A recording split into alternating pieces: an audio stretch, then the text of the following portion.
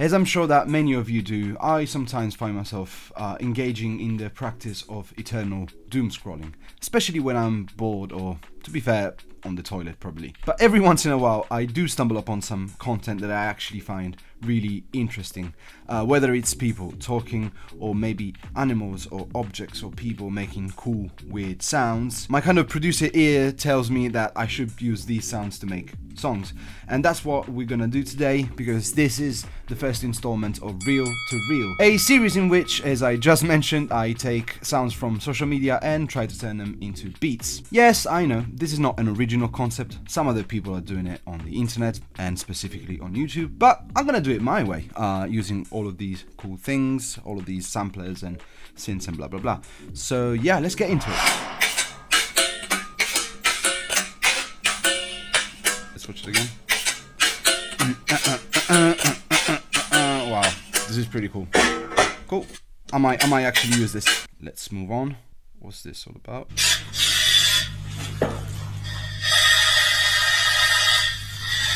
Honestly, I don't even know what this is. I forgot I even had it on my saved reels.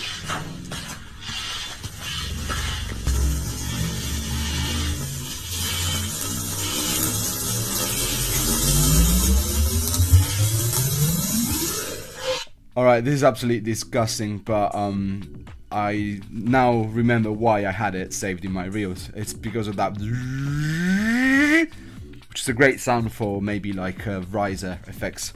That's pretty cool. That's pretty cool. Tacos and sushi, and antidepressant. Yeah, I like this one. I remember this one. This is funny.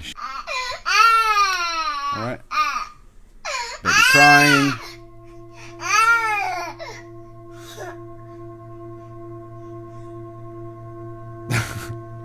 Yeah, this is pretty cool.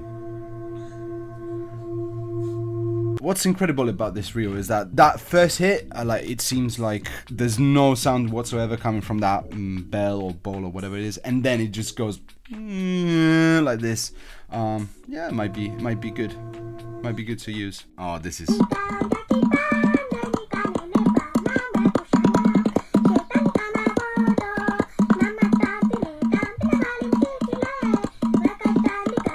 This is so good. This is so good. I kind of don't want to touch it because it's perfect as it is. But the crack, yo! The crack keeps telling me yes, go! Probably shouldn't be laughing about people being, you know, addicted, but yeah.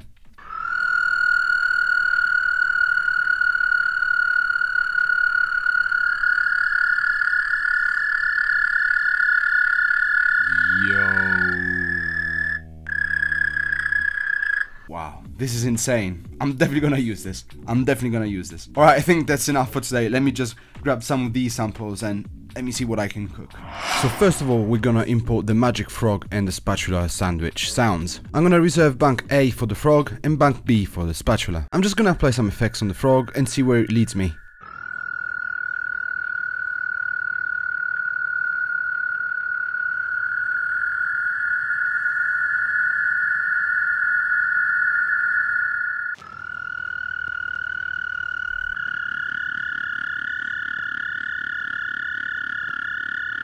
Okay, so I use the sound in part number 4 for the beat, and maybe the sound on part number 2 in a drop or transition. Let's move to bank B. I'm gonna use this sound as a percussion, so I'm gonna need to chop it up. There's no need for you to see this incredibly boring process, so I'll skip to the fun part, which is also boring, because I don't record almost anything in real time on the 404. I'm gonna use the step sequencer to build this awesome metallic loop. Now, this is a useful tip, so check it out. You can adjust the volumes of entire banks by pressing Shift plus the bank you want to affect. And then you just turn the encoder up or down. I'm gonna copy this pattern here on another slot. And when you're happy with something on the SP404MKII, always make a copy of it.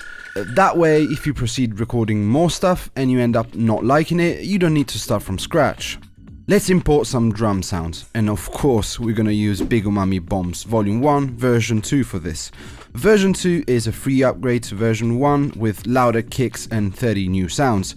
You can find it at bigumami.com, link in description. Alright, I know I said I don't record almost anything in real time, but I'm feeling myself today, so here we go.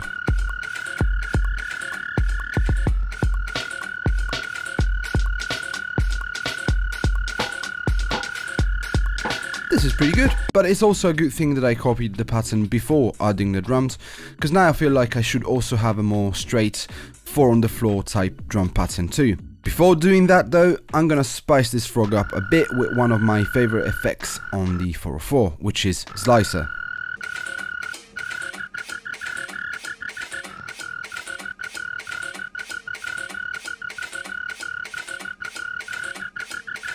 Yeah!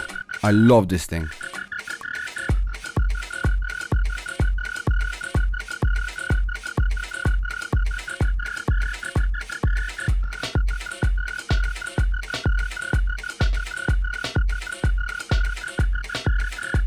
See, now that the drums are straighter and less wonky, Slicer adds a lot of movement to the overall beat. I resample this and keep it in bank A with the rest of its froggy frog friends. That way I can also add some more weird effects.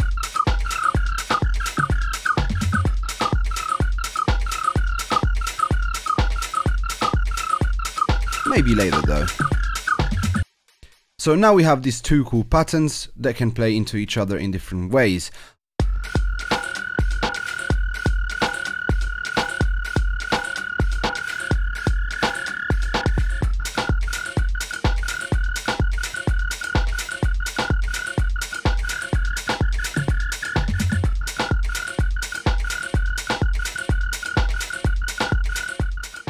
We'll need to lay out a structure to make it make sense, but for now we still need some chords, some melodies, some bass.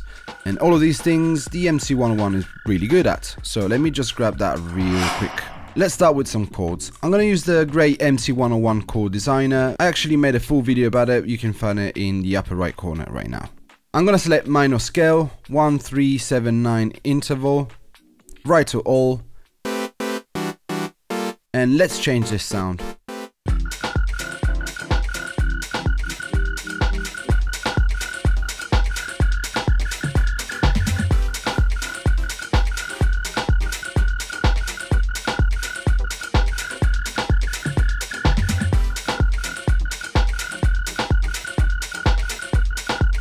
Cool, I like this one. Let's move on to the bass. I want something simple and subby right here, because there's enough going on with the rest of the song already.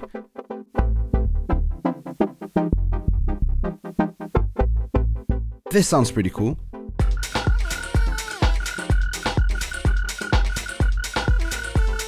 Now I'm thinking it might be worth finding a cool lead sound for a little phrase or riff to play back every once in a while.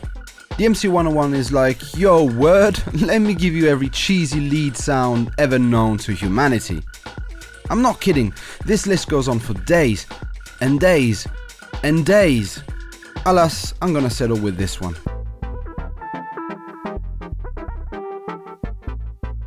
I'm probably gonna add some more extra effects on top in the SP404 anyway. And I'm gonna do that not just for the lead sounds, but for all the sounds coming off the MC-101. That's for two reasons. First of all, I like all of my sounds to be contained just in one machine. And secondly, recording audio in the SP404 allows me to get super creative with resampling and stacking lots and lots of effects either on a full loop or on a chopped up piece. Let me show you exactly what I mean with this. Right now, for example, I'm recording a loop of this main synth sound. I'm recording it in audio while moving the filter, and I'm gonna use this loop as part of my build-up.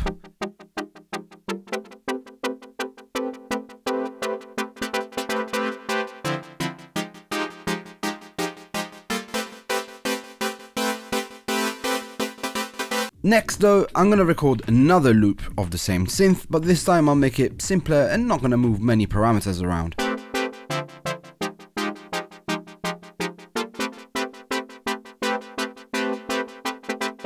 Now it gets interesting though. I'm gonna chop this new recording up and I'm gonna apply different effects on each of the new chops and resample them. I have 4 main chords and 1 passing chord, so that's gonna take up the whole bank I think. Let's start with chord 1, apply some toe guru, and maybe some reverse. Sample 2, I'm gonna use a big crush. I'm gonna use some reverb.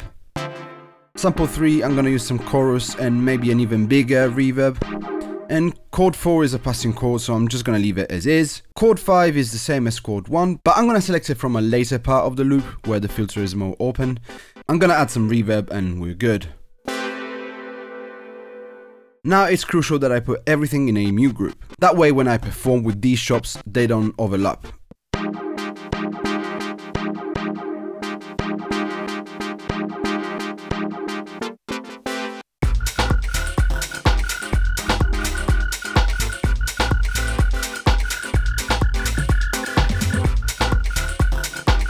It sounds great, right? So much better than just using the MC-101 in MIDI sync. Now remember, I also recorded the full loop for the build-up section. I'm gonna add some spice to that. Let's add delay and resample the whole thing.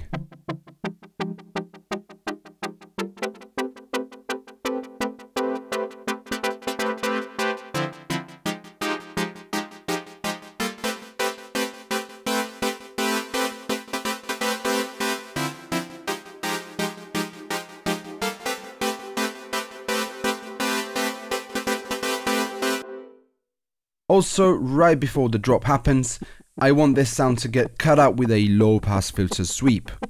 So I'm just gonna perform that and resample it.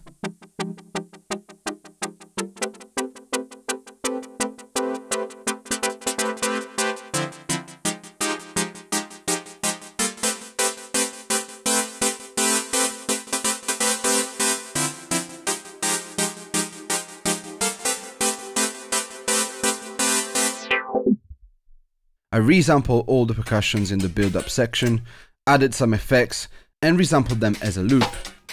This loop also fades out in the end in order to give some breathing space to that filter's sweep, and a tom-tom's fill that I also inserted. Now all I need is a noise riser, full tutorial on how to make them in the top right hand corner.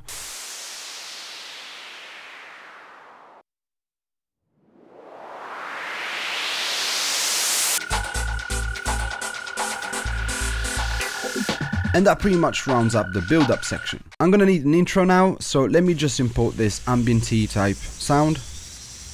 I'm gonna add some effects here and there. Cool, I think we have all the sections sorted out right now. I'm gonna do some extra mixing and some other boring shit off camera, because I don't want to make this video like 2 hours long or something. But if you really want to get more in detail, however, let me just know in the comments. Because if there's enough interest, I might actually do some super long, super detailed videos for like membership viewers or something. Also, if you enjoyed this video, feel free to send me more cool reels you'd like me to remix, either in the comments or via email at info@bigumami.com or directly on Instagram @bigumami. Alright, let's have a listen at the final beat.